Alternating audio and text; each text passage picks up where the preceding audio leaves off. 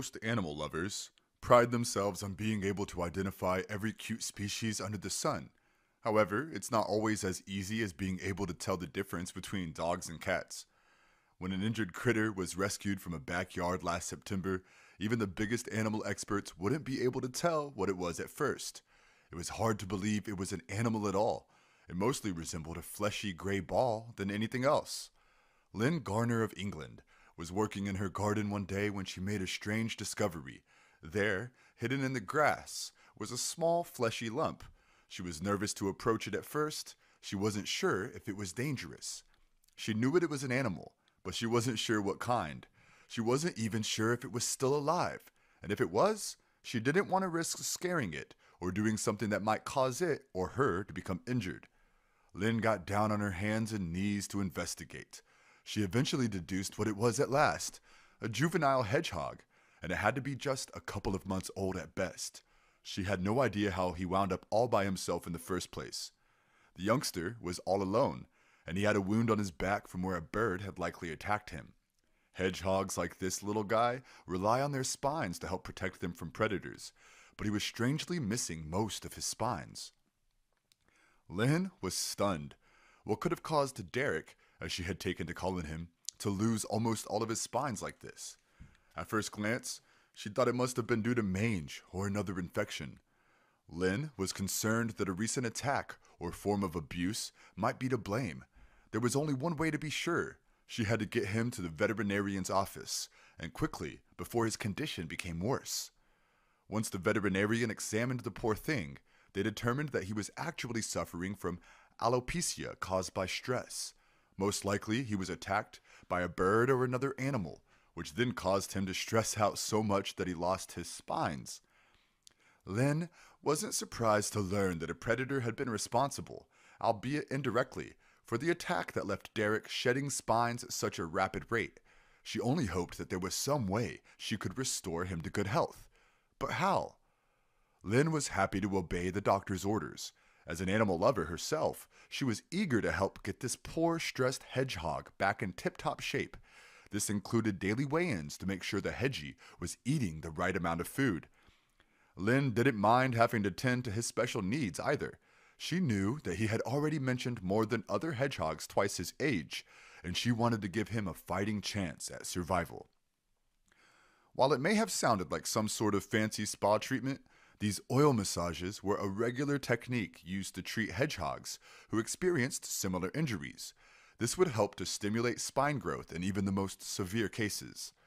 In addition to his heated room and oil treatments, Lynn also fed Derek a daily dose of probiotics to help improve his digestive health and his overall sense of well-being.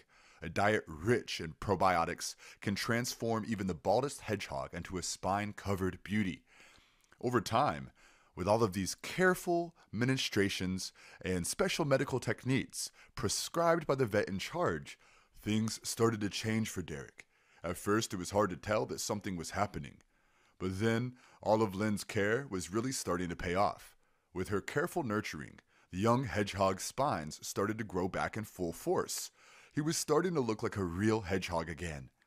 Usually, alopecia, like Derek's, isn't completely reversible.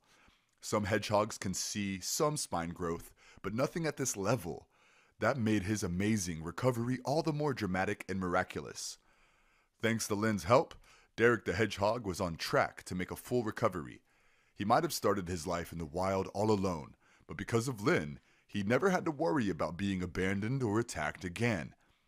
Though his injuries would keep him from ever returning to the wild, Derek was in good hands with Lynn. With her by his side, he'll continue to live a charmed life. What a lucky little hedgehog. If he could speak, he would definitely agree. Not too far from Derek and Lynn, a caretaker at the University of Sheffield in England walked into the campus kitchen and immediately noticed some sort of odd-looking creature scurrying toward him. Yikes! Was it a mouse? A rat? The little guy was brought to the Cawthorne Hedgehog Sanctuary in South Yorkshire, where he was put in the care of Anita and Alan Broadhead. After naming him Frankie, they tried to determine the extent of his abuse. Frankie was undoubtedly scarred from his experience, and he refused to uncurl from his protective ball. Not only that, but he suffered from ringworm. While the university investigated the incident, Anita had a message for the perpetrators. Though Frankie's abusers had yet to be found, hopefully they saw Anita's powerful message and didn't harm any other animals. Thankfully, Frankie was finally safe from the cruel people who did this to him, and things could only look up for him from here. Still, the poor hedgehog would have to spend some time recovering before he could be returned back into the wild. His spikes would take some time to grow back. It should be noted that, unlike a porcupine's quills, it's much more challenging for a hedgehog to regrow their spikes. Luckily, Frankie was in good hands while he recovered. Despite the terrible abuse that had been done to him, he must have been relieved to be taken care of by people who genuinely cared about his well-being. It should also be noted that hedgehogs are rather harmless to humans. In fact, as this story certainly shows, we're more dangerous to them as they are to us. For example, many wild hedgehogs are accidentally run over by speeding cars. While hedgehogs may not be popular as pets, after all, you can't really pet them, they can still be absolutely adorable. Who would ever want to hurt a creature with that precious little face? Another sweet little hedgehog named Nelson is also completely bald. Because of this, a lot of people have trouble telling what sort of animal he is. No matter who you are, chances are you would have had a hard time identifying him, at least right away. Without his signature look, he has no real way of making sure people know what he is. Thankfully for Nelson, he has enough personality to compensate for the lack of his species-defining characteristic. But what is he? Nelson is a hedgehog. Only, no one knows when or why he lost his spikes.